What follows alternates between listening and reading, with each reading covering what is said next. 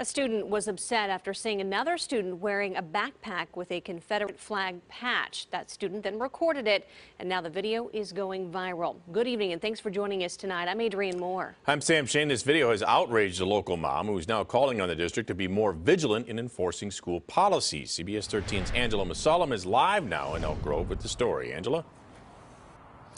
Yeah, it was just another normal school day for high schoolers here at Elk Grove High, but just a few days ago, it was anything but normal when one student filmed another student who was carrying a backpack with a Confederate flag patch on it.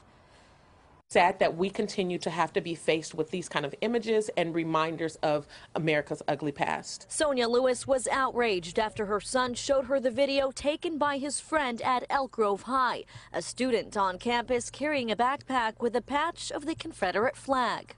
I'm a history teacher, so when the North and the South were fighting each other in the Civil War, it was a flag to unite the southern states under the auspice of slavery. Lewis says she called the Elk Grove Unified School District to report the video and says she was told the student in question may not be part of their district. But the district confirmed to CBS 13 the student does attend Elk Grove High.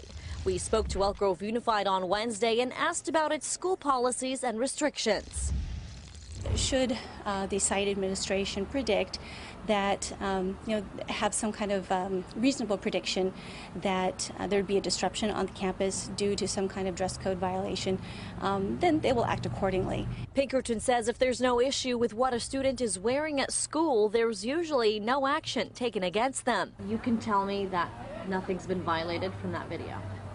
As far as I understand, there's been no disruption at the campus. Sac City Unified has the same policy. Administrators there say as long as there's no disruption in the classroom or among students, there's nothing the school can do. But with recent events like the rally that turned violent in Charlottesville, a spokesman for Sac City Unified is weighing in. If we saw something like that in our school district, we would definitely use all of the tools and the authority we have to address that issue.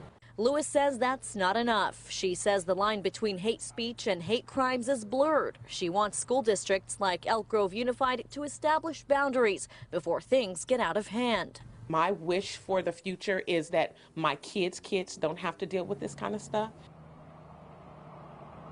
Now, according to Elk Grove Unified, the students involved in that Snapchat video were all spoken to by school administrators. The district, though, wouldn't say if there was any action taken against the student carrying that backpack.